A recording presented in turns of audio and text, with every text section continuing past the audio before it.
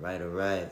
Assalamu alaikum, shalom, shalom, hotep, Islam, alafia. We are live. We are live with a very special episode. We are live with a very special episode here tonight. Episode number 29. Episode number 29. This is for hip-hop right here. This is for hip-hop. Last week we did an episode for Islam. This is for hip-hop right here. This is for hip-hop. So all my hip-hoppers, come on in, come on in. All of my hip-hoppers, come on in, come on in. It's about to get serious. Also, walaikum salam. Also, man, have your papers and pens ready. Have your papers and pens ready. This is for hip-hop right here. Got my brother Wise. Brother Wise, come on in, brother. Come on in, Brother Wise. Come on in.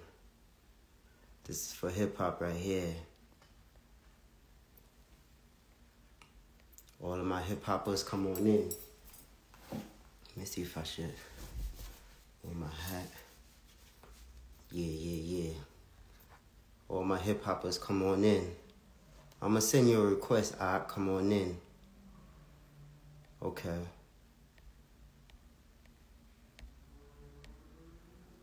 It's not letting me, okay.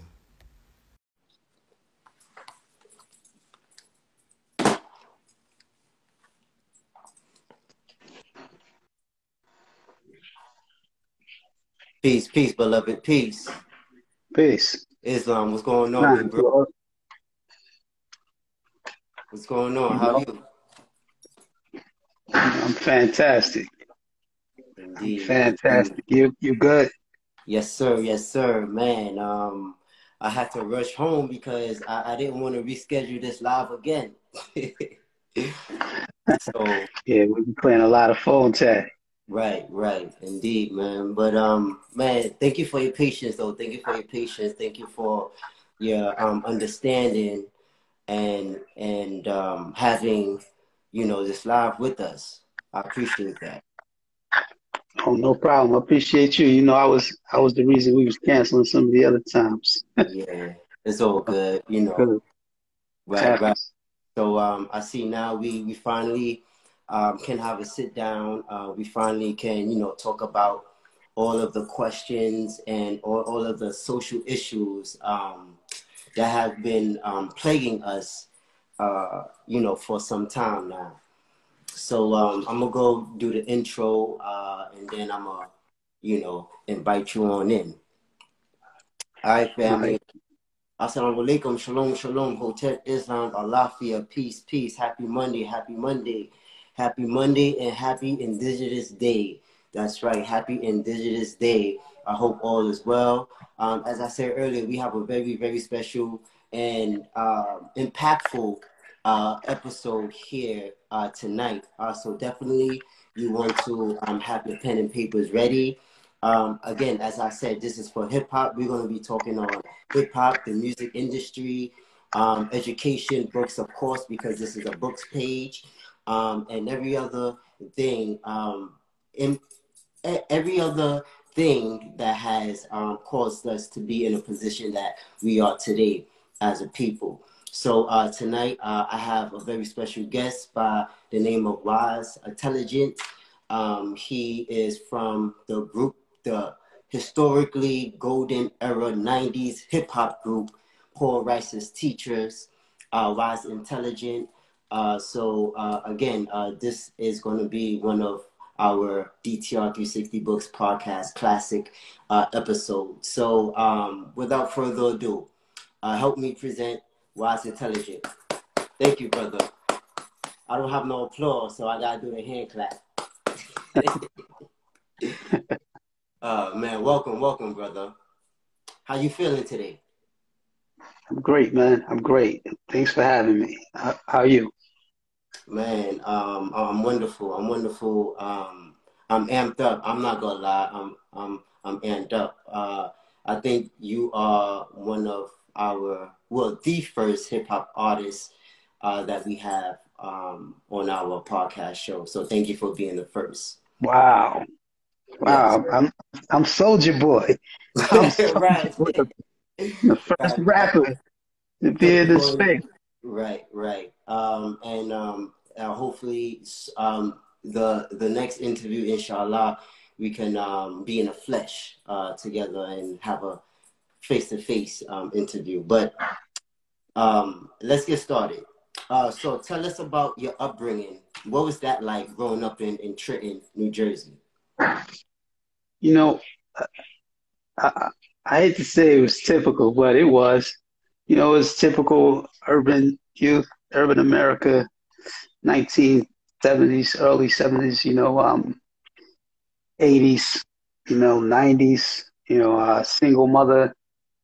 My parents were married, they were married, when I was born, so they separated when I was about 4 years old, and that was it. And after that, I didn't see my father no more after that.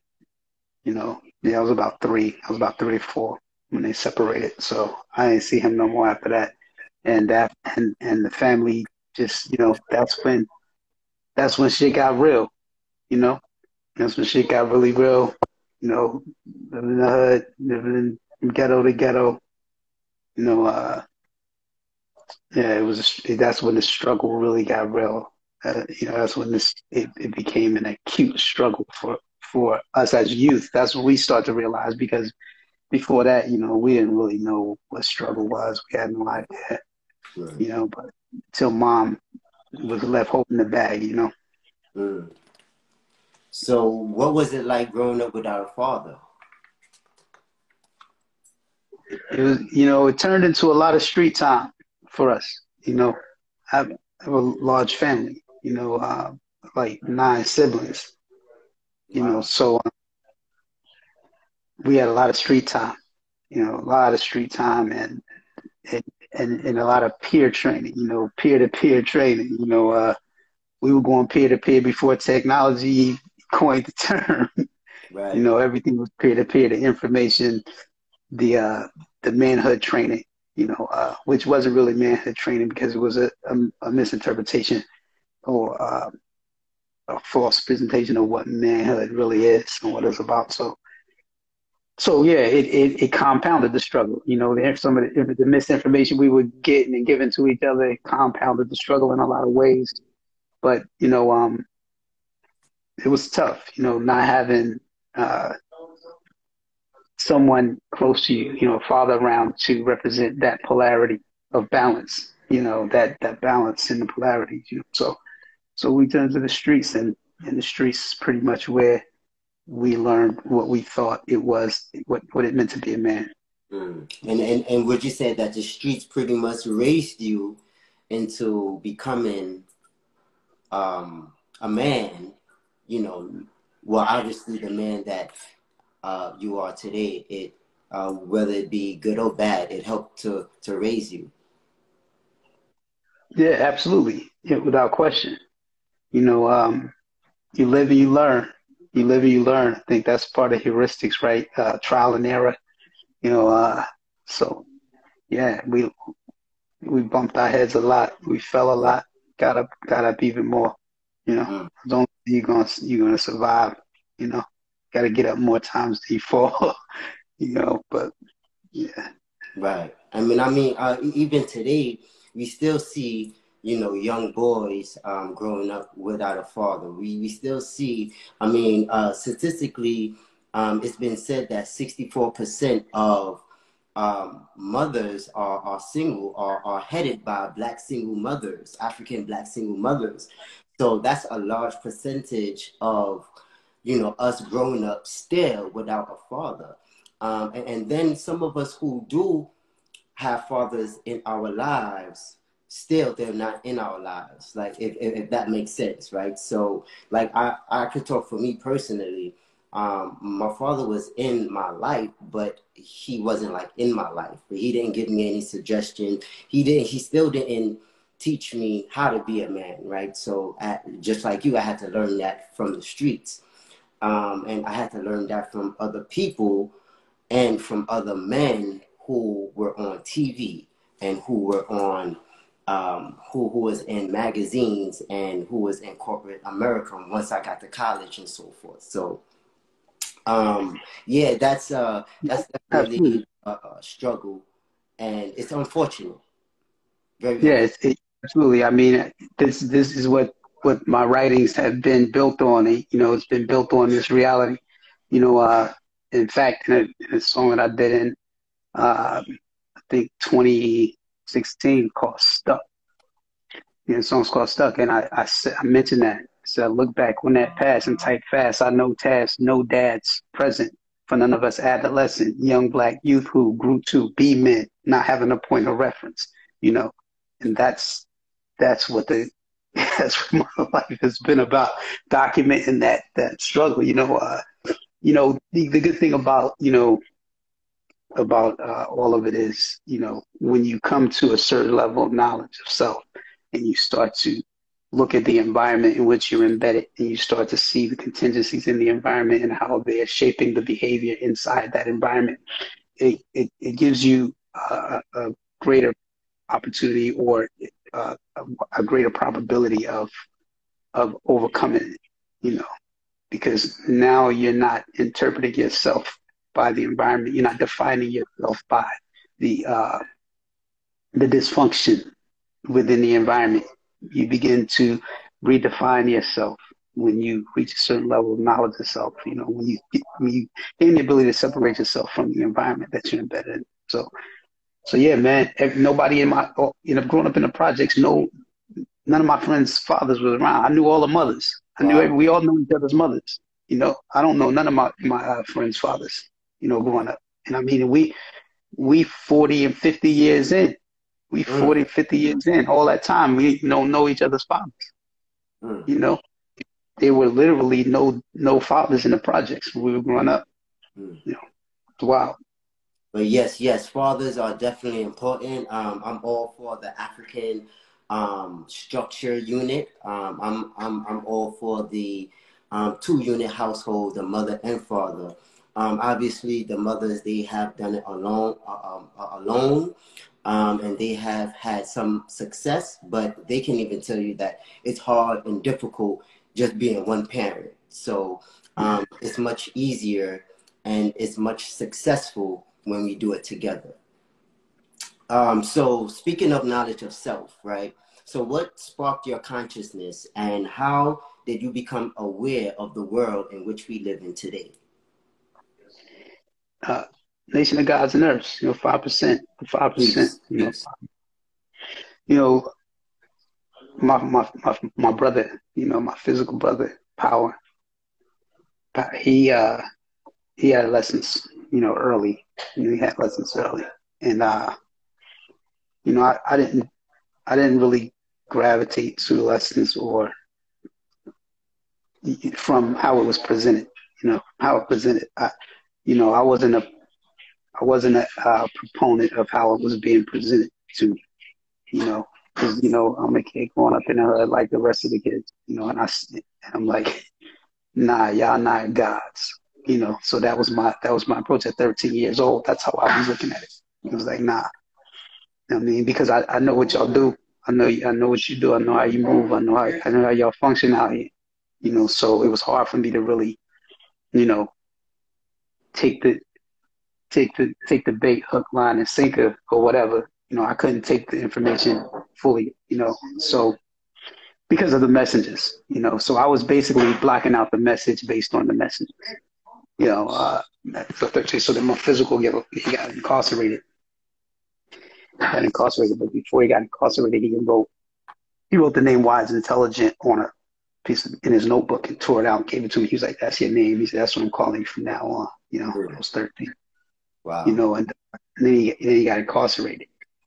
And he left lessons, and he did mathematics.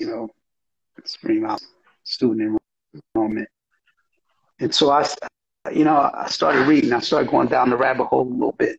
One of those.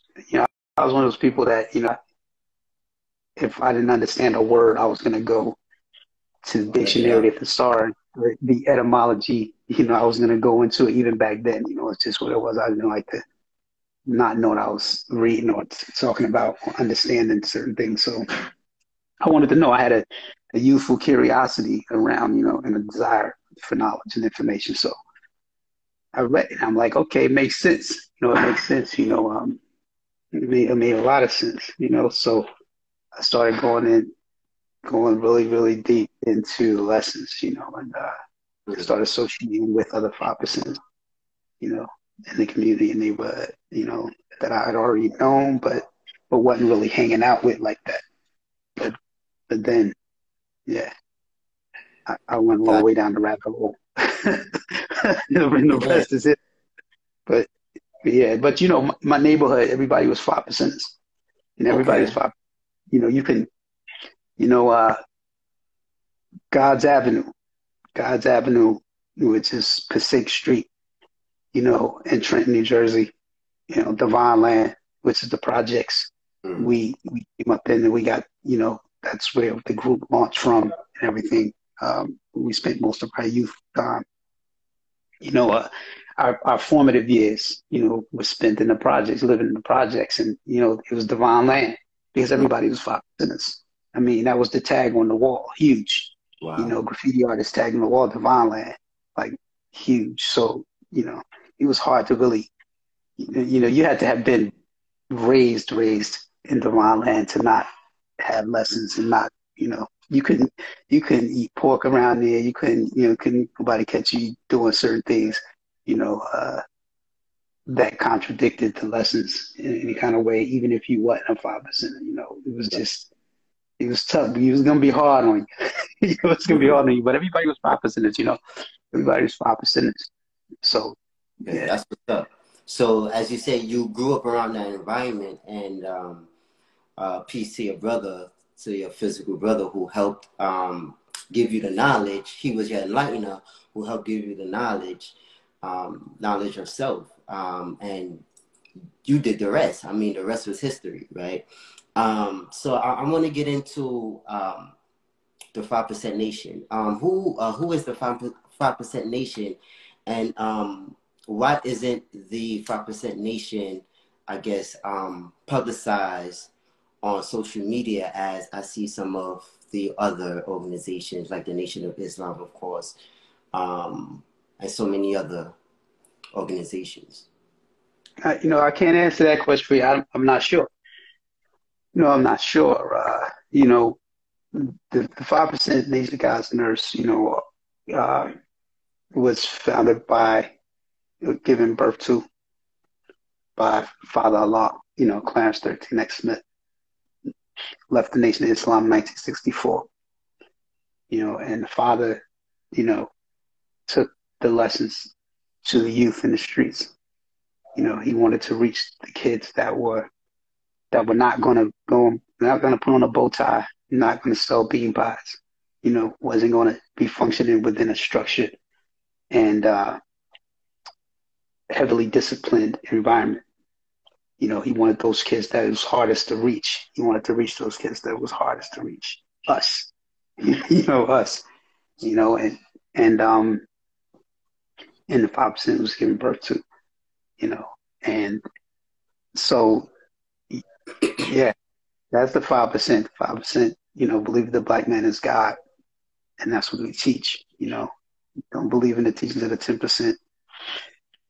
All wise know the true and living God is. That's what's taught. You know, um,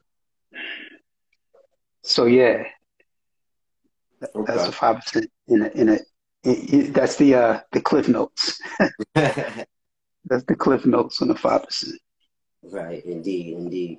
You're saying that the black man is God. So break that down for the people who may not know what philosophy or ideology that comes from. You know, not a philosophy, not an ideology. In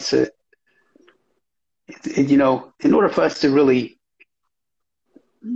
have a conversation about God and who and what God is, we would have to agree on some tenets around what God is and what belief is, because most people come into conversations with their confirmation biases.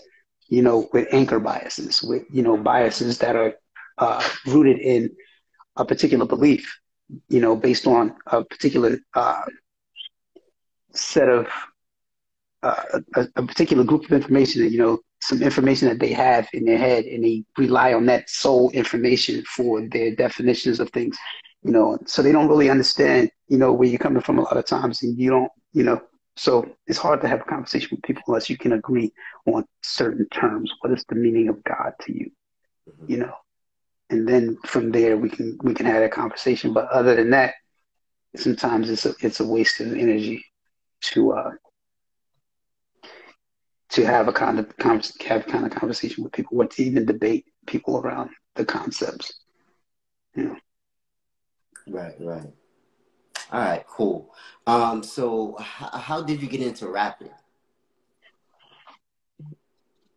I was rapping before I was 5%.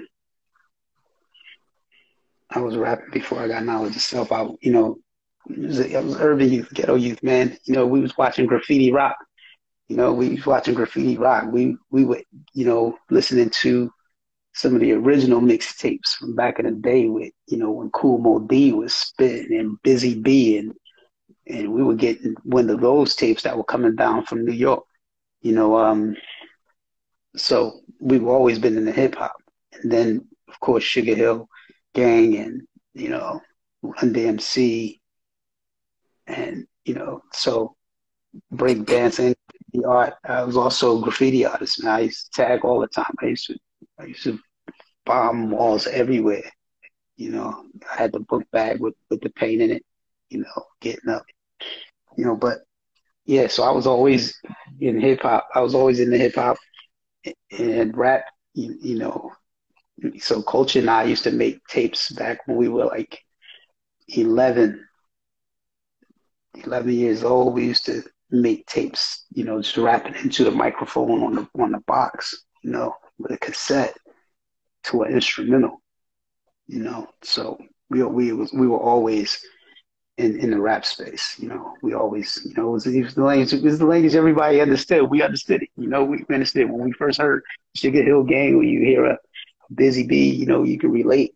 Right. You can relate when you watch Wild Style for the first time. You're like, yo, I can relate to these. I can relate to a Ruby D, a Kaz, a Grandmaster Kaz. I can relate. They're speaking my language. So we all gravitated towards hip hop culture, because of that. Because of that. Right, right, right. So, what is hip hop? What is hip hop, and um, do you think hip hop is dead in today's time? No, absolutely not. Hip hop is not dead.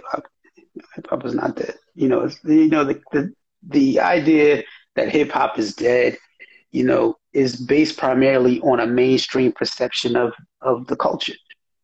Okay. If we're allowing the mainstream corporations, mainstream media, mainstream record companies to dictate for us what hip hop is or is not, yes, we would say hip hop is dead. But they don't have that power or authority to dictate to us what hip hop is. We are hip hop.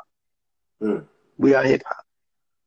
They can't dictate to us. Hip hop is a cultural resource of ours. So they can't tell us what hip hop is or is not. So just because we don't hear certain ideas being disseminated or propagated through these mainstream platforms, mainstream media, doesn't mean that they don't exist. There's still socio-political and conscious hip hop. It's still there. There's still sisters spitting and not talking about stripping. There's still brothers spitting and not talking about spinning somebody's block. So it's just that they're not represented in these mainstream platforms that we don't control. We don't control those platforms, and that's why you don't hear these concepts. So what we're hearing in mainstream media that gives the perception that hip hop might be dead or not socially politically astute, or it's apolitical, is the narrative that they want to push. They want to push this idea that we're apolitical, that we're that we're sexually deviant, Right. that we're drug dealers and users, we're Killers. murderers and Yeah. gangsters, because that narrative has historically, you know, been used to justify the oppressive policies that they put in place. You know, so when you look at it that way, you start to understand what's happening at mainstream. So we can't let mainstream media, mainstream corporations dictate for us what hip hop is. So hip hop is alive and well. You Mm. know, hip hop is the people. It's amongst the people. It's always with the people. It's always going to be with the people. You know, hip hop is a cultural resource. It's a cultural resource, you know, that belongs to people of a particular culture and group. And that's where it stays. That's what it is. So it's always going to be alive. It's just that when we get into this whole mainstream thing, that's when things get skewed. Mm. So now, speaking of hip hop, take us back, right? Take us back to Poor Righteous Teacher days, which you was a part of. Was it hard finding a record deal? One, and then two, how did you or your brothers come up with the name Poor Righteous Teachers? It wasn't difficult. It wasn't really that difficult back then. You know, it was easier then than it is now. You Okay. know, people may think that it was the reverse. You know, people think, oh, it was easy. No, it was easier then. And the reason it was easier then is because hip hop was still in place at the mainstream level. You know, this is where hip hop was still found in the mainstream. And I say that because at that time, DJs had power at the radio stations. The DJs were the ones who were breaking the records. DJs were still bringing crates of records to the radio station Right. to play their records. So so then that created the opportunity for artists who were dope to be able to bring their vinyl to the DJ. I'm going to give my vinyl directly to the DJ. You know, he's from the neighborhood. He's playing this party over here. I'm just going to give him this sheet of vinyl. If he like it, he's going to play it. You know, that's when the DJs had the ability to play what they liked. That's when hip hop stayed fresh, Mm. because the DJs were playing what was new. Because the DJs, just like how the graffiti artists wanted to be the first to tag on a white train or Right. on a clear wall, you know, to put their name up. They wanted to go all city. The DJ wanted to be the first to play the new record. That was the whole thing. I want to be the first to break this record. You know, this new thing is coming. This guy is new. Nobody ever heard him. He's raw. I'm gonna play him, and they're gonna be wondering, yo, who is that? Where he get that record from? You know.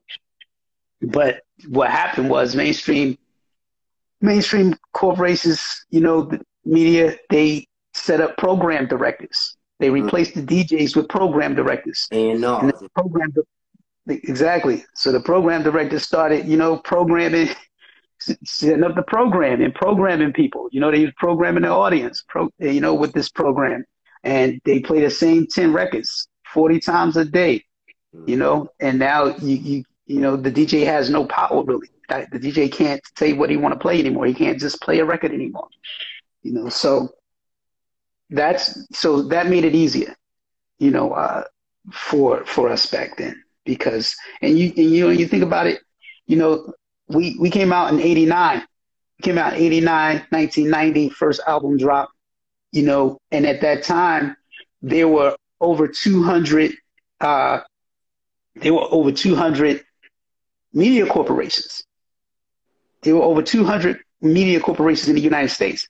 But in 1996, when the FCC signed the Communications Act, the Communications Act of 1996 consolidated all of those 200 companies became five, Wow. you know, because it gave companies the ability to own media in other spaces. So if you were the Washington Post, now you had the ability to own TV, radio, Mm. music companies, Mm. and everything. So they all started to just consolidate into this small little cohort of men, enough men to fit in a golf cart. Now control all the media in the country, Mm. you know. And then you had Clear Channel buying up all the radio. So you had everything consolidating. So now you had the small amount of radio stations with the same program. All of them had the same program. They run the same program. It's like, like in our era when we were coming up, there was no way you would hear the same record playing in Boise, Idaho that you would hear playing in Brooklyn. Mm. It just didn't make sense. It didn't make sense because the Totally people on the different ground state. in Boise, Idaho ain't living a life like the people living on the ground in New York City. It just wasn't gonna happen. So you wouldn't hear the same hip hop like that. It wasn't gonna happen. And that's why you could still go places like when we were on tour, we would go to any city that we would go to, whether it was Dayton, Ohio, Cleveland, Ohio, wherever we were at, they had their little hip hop havens, you know what I mean? They little Yeah. groups of hip hop, that was bubbling. And those artists were the local superstars. They'd be on the radio. Everybody knew who they were, because they could get played and the local DJs could play the music, but that doesn't happen anymore. It doesn't happen anymore. So now, like I said, you have the programs, the program directors. Just They're messing not everything up. an agenda. They have, it's an agenda. It's agenda driven. So yes, it was definitely easier because we didn't have the consolidation of the corporations and the platforms that we have today. So. Mm. Mm. So I mean, because I'm thinking like, damn, we could at least take some of that and make it our own, right? We see gentrification is happening. And I know some of us is doing it, but we need more of us that's um, taking part in real estate, buying up these buildings so that these European and white corporations wouldn't buy up all of these buildings and then raise the rent on us, right? But then we complain like, oh, these white people is coming into our neighborhoods. What are we going to do? So instead of us coming together in unison, just like what they're doing, right? Buying up these buildings, buying up these projects, buying up these houses, and then we can have it for ourselves. Um, but I see Jay-Z, the Nas, Master P's, which is your partner. We're gonna get into rap snacks in a bit. They're individualized and they're business minded where they buying up these streaming apps, they're buying up these labels, rock nations, publicists, distribution, right, media outlets or whatever. Why aren't more of artists past and present doing the same?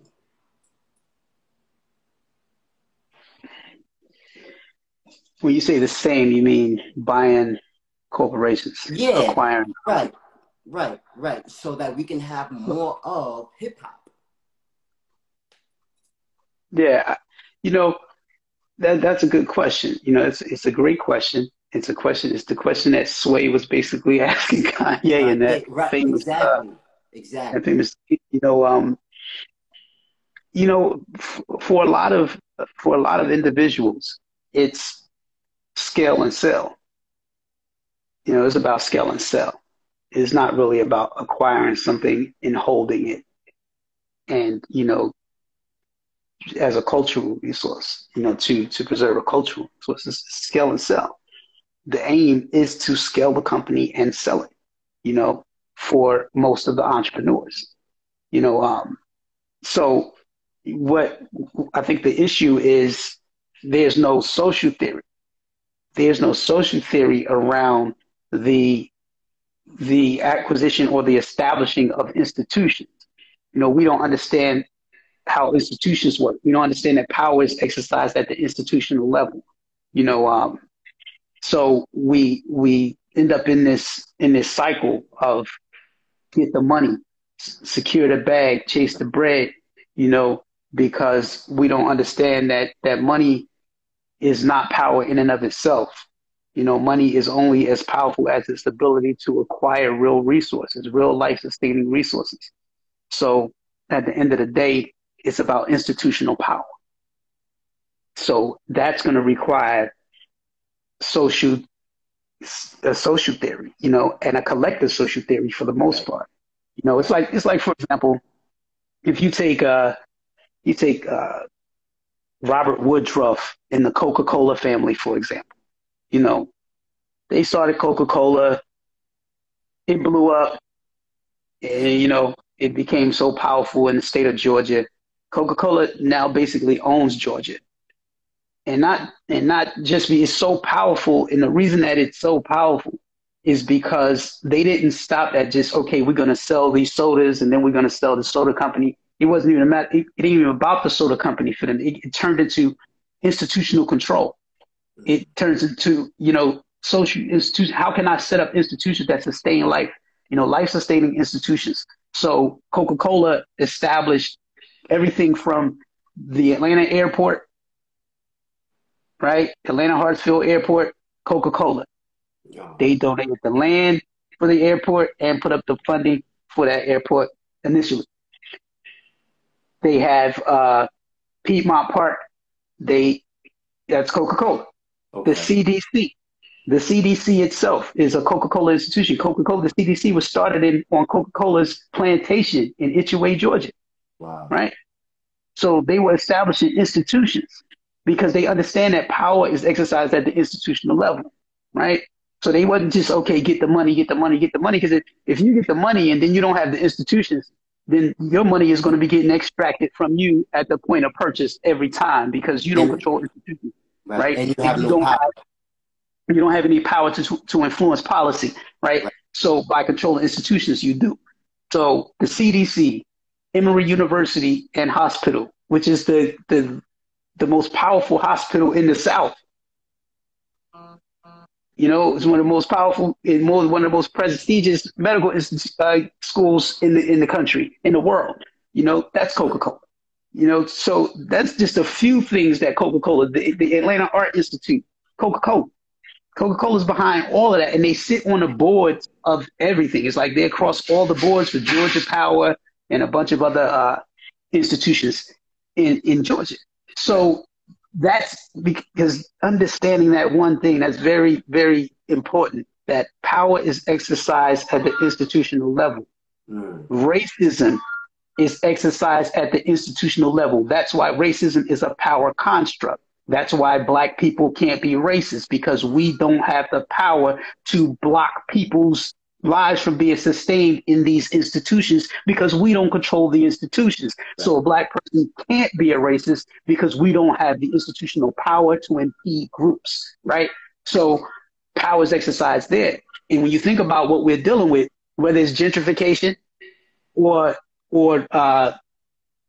the education inadequate education that we're receiving in public schools, whatever it is, whatever we're looking at and saying this is racist, you know, the police, terrorism, whatever it is that we're dealing with, all those things that we see and that are racist, you know, they're exercising it at the institutional level. It's affecting us because it's institutionalized, right? Otherwise, it wouldn't. This is because we have to engage these institutions to sustain our own lives. We have to engage the court systems, right? We have to engage the medical world. We have to engage the hospitals. We have to engage the schools. We have to engage these things to sustain our own lives.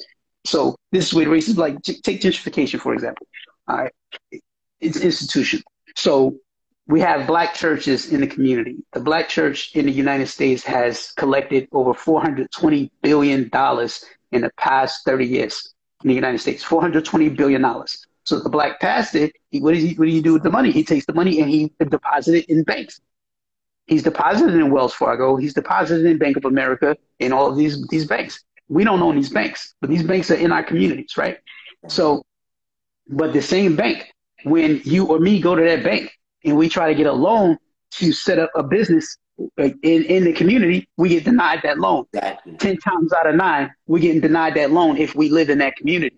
And that's what the redlining thing is, right? So they redline us. They like, no, we're not gonna give you the loans to even buy a home, right, or to renovate our homes and keep our homes up to standard and everything. So what happens is, okay, now you're denying us loans to do the things that we need to do to develop our communities and families, but you're denying us the money that came from us, from the churches. That's in these are the tithes that we've been paying.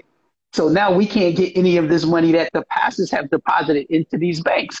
So then white people come in to the community and the banks give them the loans. They give them the loans to do what they need to build the businesses, to build the housing and all of those things in our communities with the money that the black banks deposit, that the black Exactly. churches deposit. So, so it's basically we're like crowdfunding our own genocide in a way. You Right. know, what I mean, we're Right. crowdfunding our own gentrification in a lot of ways. You know, and that's what I mean. So we don't control that institution. We don't control that banking institution. So, We don't control that housing institution. So right. we end up in this dynamic, you know. So that's one of my pet peeves with a lot of the entertainers, a lot of the artists. You know, they want to be respected for being being entrepreneurs and getting money. You know, it's like that's fine, that's great. Yeah, you came from nothing, you came from the mud, you got it out the mud, as they say. You know, but then they feel like they're underappreciated. You know, and they want to be recognized amongst these their their Caucasian Um, entrepreneur yeah. entrepreneurial idols, right? So they want to be, you know, but my thing is always, you know, you want to be recognized like that. You have to do something that sustains somebody's life other than your own. You have to do something, you have to attach yourself to something that's greater than yourself, you know, and that's where life sustaining institutions come in, and the control of institutions come in, the development and establishment of those institutions come in, where, you know, you can exercise that kind of power and you'll get that kind of recognition for for for what you're Right. doing. You know, other than that, you know, you just a You just narcissist. talking. Yeah, you just talking. And so, man, that was a great build. That was a great build, right? And so, yes, I 1,000% agree, right? Institutions is the foundation to power, as you just explained with Coca-Cola, as you just explained with the hospital in the South. So, and also, you just explained that it's a social construct. It's a social theory that most of us do not agree to. And so this is why we are, it's like a vicious cycle, as you just said. We are literally funding our own oppression. We are literally funding our own oppression. And then look up and say, you know, like why we are not progressing, why are we not moving onward and upwards towards total freedom, right? Towards total freedom. Because in my opinion, we are still slaves mentally. We are still slaves politically, right? Granted, we are still voting for Democrat over 50 years now, knowing damn well it's not going to do anything for us. But because a European white guy is a Democrat, we will vote for him or we will vote for her. So that's insanity, right? Doing the same thing over and expecting a different result. So we know these things, but yet we still do it. But to your point, we need a social construct. We need a think tank. And I think Dr. Claude Anderson in Powernomics, which is a great book, he laid out the plan that we should do, that we should implement. That's the next thing. A lot of us like to say that knowledge is power, but I disagree because applied knowledge is true power. You can't read all these books and not apply it. Then what Absolutely. good is it to just reading? We can't read your book, 3/5 of a dumbed down rapper, and just think that's it. No, we need to apply the knowledge. Each one reach one. Keep teaching, keep reaching so that we can get the word out. And I think that's how you build that social theory and that social construct.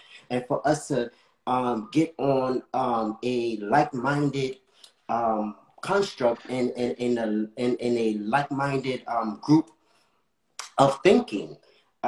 Because man, Mm. I'm just like, damn, like what is it going to take for us to come together and just like you said, for us to build our institutions? And I get the point where you said that we need to, you know, grow in scale. But these European organizations and institutions, they're not, you know, selling out their merger acquisitions, and well, as a matter of fact, they're merging and they're coming together as opposed to selling it to um, black black businesses, right? So we always, you know, find a way to um, not really build and just like you said, just get the money, which is unfortunate. You Yeah, you want to build on that? you know, the collective social theory that's required. Here's my this is my belief. This is my belief. My belief around, us coming together and uniting and getting on this one page, on the same page, I don't think it's necessary, right? And, I don't think it's necessary. Here's why I don't think it's necessary. Because historically, every group that has come to power as a group, it wasn't a collective decision to go where they went. It was a few men, few men. It was only a few. It's, who decided what they were going to do. And this is why I'm big on the development and establishment of life sustaining institutions. Because if you develop and establish institutions that sustain people's lives, those people are going to rock with you because they have a vested interest in rocking with you. You know what I mean? You're sustaining life. You're giving them health care, right? You're giving them health care. You're making sure they are. Like, for example, why did the Black Panther Party receive so much support in the community? Because they set up the clinics. Right. That's a life sustaining institution, right? They were Right. feeding the community, right? So it's like, okay, you have moms like, yo, I can't even afford a chicken. Black Panther Party gave me a bag of groceries with chicken and everything in it. You know what I mean? It's like, yo, I got y'all. So that happens. That's a microcosm of what happened at greater scale when you think about the United States, for example. The Constitution, the Bill of Rights, that was put together by less than 50 men. Right. In a closed room. Right. And it charted the course of 300 million. Right? So everybody didn't get to decide on what was going to be in the Constitution. All the citizens of all the people who lived in the United States at the time did not get to decide. All the white people didn't get to decide on what their white companions or the wealthy white guys around them was going to do. They went and they set it up. They didn't even get to decide on the Revolutionary War. It was a handful of white men who decided. Right. So they understood that if they could create the institutions that sustain people's life or take over those institutions and do a better job at sustaining people's lives, they could develop this thing that is now the United States of America. And it happens over and over again. You think about the United States economy, the industrial era and all of that. It was like 4 men. It was 4 men who shifted the balance of power in the United States from an agricultural economy to an industrial economy. It was like John David Rockefeller, right? Andrew Carnegie, John Pierpont Morgan, and I want to say Ford. But those guys, they didn't say, okay, let's take a vote on it. We need to wake all the white people up and get them on the same page. Nah, they knew that if they established the institutions, took control of the institutions, financed the institutions, that they would have the power that they needed. You could still have your own belief. You can still be Catholic. This white person can still be Catholic. This white person can still be Methodist or whatever it is that they are. You can be a Satanist to them, but if you're going to be engaged in these institutions, we're going to be in alignment because these institutions are going to be sustaining your life.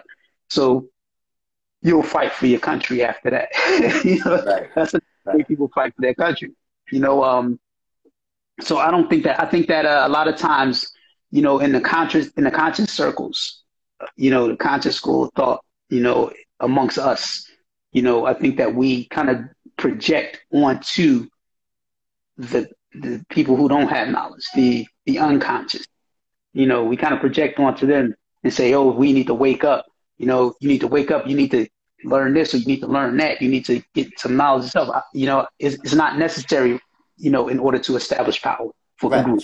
It's not necessary for everyone to wake up and be on the same page. We don't all have to be 5%ers. We don't all have to be Moors. Right. We don't all have to be Nation of Islam. We don't all have to be any of that. We don't all have to be Christians. We can be. We don't have to be a monolith in that regard.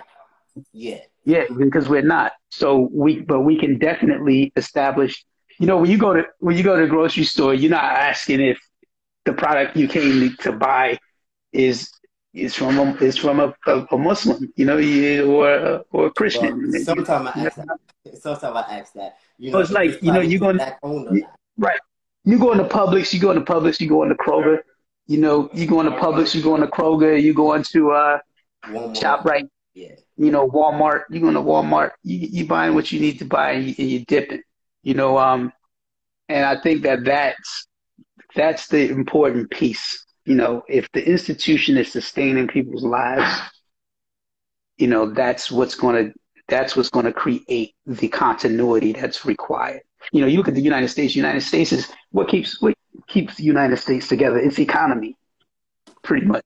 Well, At the at this the minute, economy, we're technically in a depression, but I get your point. right? I mean, like, depressions are a part of it. You know what I mean? Depressions, repressions, they're part of economies, right? So the economy is what's keeping it together. We be like, okay, we got to come together and see how these white people are moving. No, no, no, no, no. Let this economy collapse. Let this economy collapse, and all these you think these people are united. Ain't gonna be no United States of America. It's gonna be the Completely. savage. It's gonna be the most Right. savage thing you've ever witnessed in your lifetime. If it happens in your lifetime, and this economy it collapses, it's gonna be everyone against everyone. You know, and that's because the only thing that's really holding this thing together is people's belief that their lives can be sustained still by this economy. That's it. When they don't feel like this thing can sustain their lives, it's a wrap. You know. So, So yeah, so that's pretty much that Kwame Nkrumah had said something similar. In his writings. That you don't need. You can unify around different things. It don't have to always be a religion. It don't always have to be uh, uh, an ideology, a mythology, or even an economy. It's quite a few things that you can unify around, and economies work well. so to your point, right? And that's peace, Lord. That's peace. To your point, though, I get that we don't all need to agree on a particular subject or a particular way of thought. Um, but if if that's the case, then do I think that we should have been um, more better as a race. When I say that, meaning we should have been had more businesses, had more institutions, had more blocks like the Black Wall Street, right? Small businesses and big businesses. Whereas we don't need to all think the same and be the same because we're not. But so to that point, why don't you think that we are progressing and we're kind of like devolving? We kind of what? Devolving. I will argue that we're devolving instead of evolving. Yeah, again, it's institutional control. We don't control the institutions. So we need to build up our own institutions then. Yes, right. It's like And so, life. but Right? that would take some sort of unity though. No, no, no, not necessarily. So, life-sustaining institutions are just that. They sustain life. So, if the people are devolving, that means that the institutions are not in place to keep them progressing or evolving, right? So, you have to control the institutions.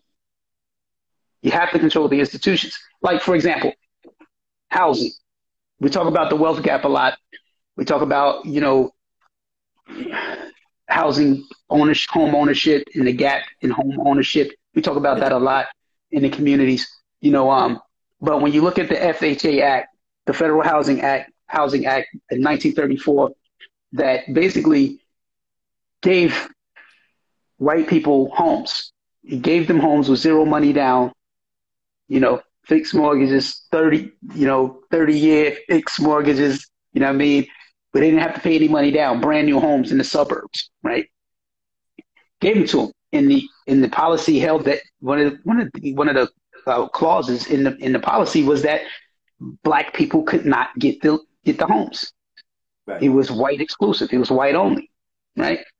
So they sustained the lives of white people through this institution, through this housing institution. So they created the wealth gap and the home ownership gap in that one fell swoop, just because they controlled the life sustaining institutions. They were able to choose whose lives they were going to sustain. Yep. Right? Discrimination. Right. So didn't nobody vote on it. Didn't nobody vote on it. It was something that they did. They passed the policy and said, yo, this is what we're gonna do, because they control the institution. So the devolution, the devolving that we're dealing with, is a consequence of not controlling institutions that sustain life. You know, is So you think about it, school is a life sustaining institution, right? But the schools that we attend, we don't control. We might have black admin, black superintendent, but the curriculum is wholly European. right. The way of thinking is wholly European. Right. So at the end of the day, it's not specifically designed. It's not designed to specifically sustain our lives, right? It's not centered. This is why we say African-centered schools or African-centered reasoning, right? Because it has to be centered. You have to be at the center of the education in order for it to sustain your life. Everything around it, everything, the math and everything has to be based on how best to sustain your life, right? So it's like, what is the point of education? The point of education is to solve your problems, right? That's the point of education. So if the education you're receiving is not solving your problems, then what kind of education are you receiving? And that's, so you have black people with several degrees and still can't figure out how to solve black people problems. Right. Indoctrination. Because that's what those institutions are not designed to do that. So what happens is when we graduated with the degrees, we end up, our skill set, our base of knowledge end up benefiting other groups more than it benefit us, because we're not the group that the institution was intended to sustain. And this is why we get in this devolving or devolution, that we're dealing with. We have to control the institutions, and it doesn't Right. take all of us to control an institution. For example, Dr. Hannibal Afrique. Dr. Hannibal Afrique out of Chicago created the Council of Independent Black Institutions. The Council of Independent Black Institutions developed about 42 schools across the United States. They were all independent schools. My sons went to these schools. Both my sons. My first son, my eldest son went to African People's Action School. My 17-year-old son, he went to the Garvey School, right? So these were African-centered schools, under the CB paradigm, Council of Independent Black Institutions. And these schools had a 99% graduation rate. 99%. You had the top preparatory schools coming to these schools to recruit black kids to go Right. to their prestigious schools, right? So, my son and my eldest son and three of his contemporaries went to the George School, which is like the equivalent to Princeton University for high school. Wow. Right? But it's African centered. No, the George School is white. It's a friend school, which is Quakers, right? It was started by Quakers, but it's one of the most prestigious schools. They have kids from all over the world come to this school, right? So I'll give you an example of some of the attendees in there. Okay, so the guy who wrote Silence of the Lamb, his kids went there. Wow. Gwyneth Paltrow's mother, Blythe Danner, she went there. The guys who own Aveeno Cosmetics, they went there. Okay. Ralph Abernathy's daughter went there. The brother, Soul on Ice, Eldridge Cleaver. Yes. Eldridge Cleaver's daughter, Juju, she went there. So that's the school. So, but they were recruiting from African-centered schools because the kids were on such a level that they wouldn't find in predominantly black public schools, Ah, right? So the kids in these schools were getting a better education, right? They were getting a better education because the education was centered. They were at the center of the lesson plan. You know, it's like my brother Baye Kimmett would say. He's the founder of the Garvey School all the time. You know, you come in there, he'd be like, "Yo, what's the curriculum?" You know, his thing. He would always say the curriculum is that sister's head wrap. The curriculum is this mama's lapa. You know, that shaker ray, that bidum bow. That's the curriculum. You know, because it was that centered in African culture, in Black culture, African culture, and heritage. So it had a more profound effect in terms of education on the youth. right, You know, and, right. and all the kids went off to do extraordinary things. You know, and that's my point. This Yeah, was one guy who pulled together the right people. He created this institution that was sustaining the lives of Black youth. So it was being supported by Black parents who got it. You know what I mean? You know, right. so And you know, and that can be replicated. You know, and right. that can be replicated. You know, and as long as you have those institutions, man, you create the institutions. You know, that it could be a grocery store. It Yeah, can be a grocery store in your community that is going to hire people in the community, going to provide fresh produce for the community. You know, things of that nature, and get the community to rally around it. You know, then you can right, set up, you can give the community equity in it. You know, set up co-ops. You know, make it a cooperative grocery store. right. Give them equity in it, and then replicate it and create chains of that one thing. You know, and move it around so you become the Krogers of the Black community. You know, The Walmarts and yeah, exactly. You know, but it doesn't take all of us to wake up and get on the same page. It takes a few committed people. right, That's it. It's about our right, commitment. It's right. about our Well, commitment. yeah. Well, I hope we get those few committed individuals soon, man, soon. But but Keep definitely, working. institution land is necessary. Ownership is a must. And I hope that your business partner, Master P, actually is considering opening up a supermarket because he has a lot of breakfast and food products that can be placed in his own grocery supermarket store. So speaking of Master P businesses and institutions, how did you get involved in Rap Snacks? And I believe it came out in 1994, if my knowledge served me correctly. How did you get involved with Rap Snacks?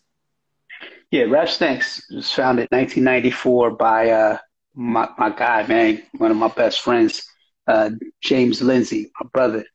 Okay. James started Rap Snacks in 1994. I met James in 96. Met James in like 96. When he, launched it 2 years after he launched it. And originally it didn't have any rappers on it. It had a Really? caricature of a potato, MC Potato on the bag. And he was about to start running ads. He was just starting to do the marketing, get the marketing going on it, and he's going to do ads. So I did a couple ads for radio spots for the product, and we and we just been rocking, man. We've been rocking ever since, So it started to bubble. It started with 800 cases of chips, one flavor. You know, one flavor. And James is such a brilliant mind in terms of business marketing and the psychology behind marketing. You know that he saw something that a lot of people didn't see. And being rooted in hip hop culture, he understood that hip hop and rap music was a cultural resource Right. that we could leverage and monetize for the benefit we can monetize and leverage for the benefit of the community. So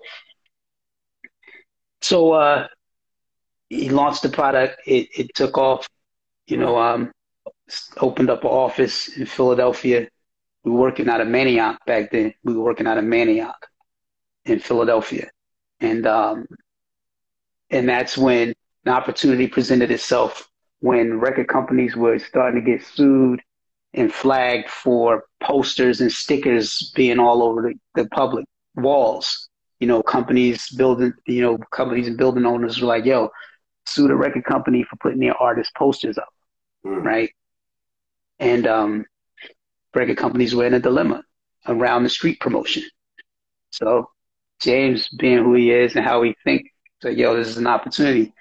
Let's get them. Let's see if they'll put their artists on our bag, Right. on it like a sticker.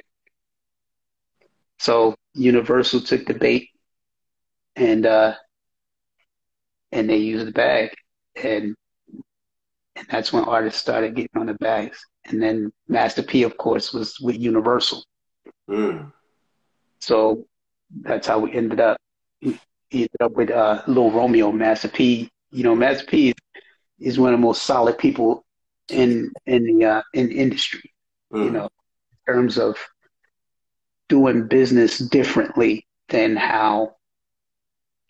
This is why I rock with James, Master P, because they do business different than how people is expected. They're never in the that's just business space. You know, how people rob you, and Yeah. then it's like, oh, that's just business. You need to, do better business. You have to learn how to do the business, learn how to do the business. They don't function in that space. You Mm. know, they feel like they can create new business models that are just and fair. They're not trying to rob people. They're not trying to rob people. So Master P, long story short, Master P is like, yo, you put Rome on the bags and boom, indefinitely. Just do your thing, run it. You Mm. know what I And mean? that's when I guess you can say Rap Snacks like just elevated. Uh, Reps Next, it did well. It did well. It did well. It started to get entrenched. You know, um, and then about 2002, I want to say 2000, no, about 2004, 2005, I think it was. Yeah, about 2005, 2006. James started managing Meek Mill. Ah, So James started managing Meek know Mill. that. Okay. And so Reps Next was at a plateau. He was like, you know, it reached a level and it was there at that level for a minute. It was James on the road, James was all over the place, right? I moved to Atlanta, you know, I moved to Atlanta and James was on the road with Meek. And when they pulled up on Atlanta, he came by the house. He's like, yo, relaunch Rap Snacks. I'm about to relaunch, I'm about to, revamp it, relaunch it, you know. And I bet.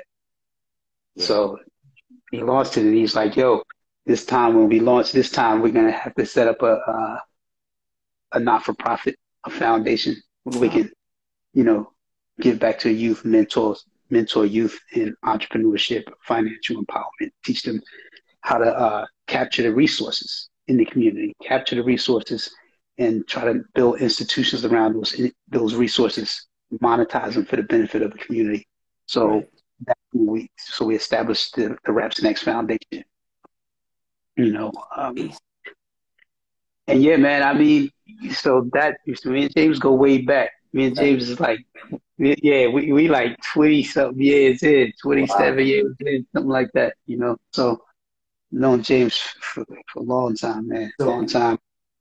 so what's the progression of Rap Snacks, right? So you stated, y'all relaunched Rap Snacks, you built a foundation for the benefit of the children and so forth. And hopefully, I mean, I know there's still room for growth. So, what other ideas, what other businesses along the lines of Rap Snacks, do you guys foresee in the future? Rap Snacks is just scratching the surface, really. Right. You know, in terms of food entrepreneurship, and even the snack space. You think about snacks. Snacks is like a $340 billion global industry. Wow. that covers a lot of different varieties of snacks, and that's not even including beverages. Mm, So when you go, like, one of the things that I do with young people when I'm in these entrepreneurship training with young people, man, you go in the corner store. We can walk up in this corner store, and I want y'all to count the amount of products that's in this corner store, right? How many products in the corner store? It's like 250 different products in a corner store, right. right? Everything from chips, cookies, cakes, candy, chewing gum, water, juice, dairy products, whatever it is. Then you have the uh, the hygiene products. You have all of that in there. Ex- Toilet paper, paper Yeah. towels. You have toothpaste. Mouthwash. You have mouthwash. All of this is in the corner store. Condoms. All of this stuff is in the corner store. You know, uh, and I and then how many of them are black owned? Exactly. That's the next question, right? So how many of them are black owned? And by process of elimination, it's usually just rap snacks. Mm, You know, that's black owned. And then the next conversation is you can replace any one of them. You can exactly. replace any one of these. Which one of these products you want to replace today? You know, create your product, see how we can replace this. So that's the thing. Rap Snacks has the potential to replace every snack product in the corner store. Everyone. And Is that the goal? Is that the what's goal? that? I'm not going to say. I'm not going to say if that's the goal or not, but I would like to see the community replacing those products and not just rap snacks. Right. So that's what we do with the entrepreneurship programs, like our innovation cafe program. We do food entrepreneurship, teaching people how to develop a product from concept to retail. You know, so so that you can produce the products that we're consuming. You Exactly. know, and the retail. It's like so. Rap Snacks has over 50 distributors nationwide. There are over 50 distributors, man. So we're distributing a lot of product. We're moving a lot of product. And when you when we go around to these different places, like for example in Mississippi, we visit Mississippi. We go to the distributor there, black owned distributor, and they have all these retail stores that they service. All the corner stores they service, all the gas stations, everything they service, all these stores. And our guy is like, yo, so I'm a statistics guy when it comes to black people, Right. what we're doing on the ground, how it looks. I like to visit the locations, visit the community, you Right. know, and out of 1,000 retail stores that are being serviced, only three of them are black owned in the Mm, state. In that so only three. mm, So not only is there an opportunity there, we say, oh, that's a problem, that's bad. Yeah, yeah, yeah, for sure. But it's an opportunity as well. Not only can we replace the products, some of these products that's being sold, traditional products that's being sold in there, we can replace some of this retail too. You know, we can control some of that too. And that's very important, man. So yeah. it's a lot to it. And, not just, so we're backing our way into it, into the product. You're talking about distribution, you're talking about manufacturing. We're not manufacturing any of it, we're not producing any of it. And now we're not controlling the retail. We used to control the retail before integration. Before integration, we control all of the retail in our neighborhoods, So Mm. So, talk about the affiliate program. Does Rap Snacks have any affiliate programs? mm-mm. In what regard? In Um, what regard?